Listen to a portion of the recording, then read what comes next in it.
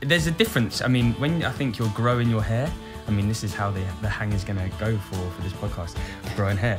I think it goes through so many different stages, like a little bob, like, oh, is that kind of long hair? And then when it gets to nipple length, you're like, now I feel like a Viking. Yes. And that's where I feel like I'm at. I don't have the nipple length. Yeah, and that's when you're like, oh, I'm part Viking. That's how I feel. So pre-nipple, what did you feel like? Kind of like I'm a lady. Okay. Yeah. Well, that's fine. And there's absolutely nothing wrong with that. Absolutely nothing wrong with it. I don't necessarily see a lady when I look in the mirror. I gotta be honest.